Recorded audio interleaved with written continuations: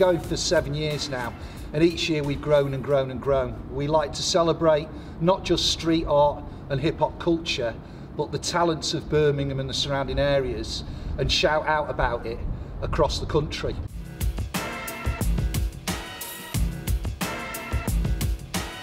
Our main aim is to get Birmingham on the map as one of the 5 destinations to come for a hip-hop holiday. It's just a celebration of the culture, it's a celebration of the music, it's a celebration of the street art, and hopefully, I've got my best Kangol and Sergio Tacchini, it's a celebration of the best clothes of the time as well.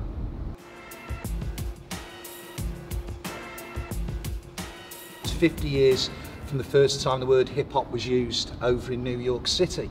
And so it's a big thing that we've wanted to promote. For me personally, I grew up with hip-hop. For me personally, I grew up with graffiti.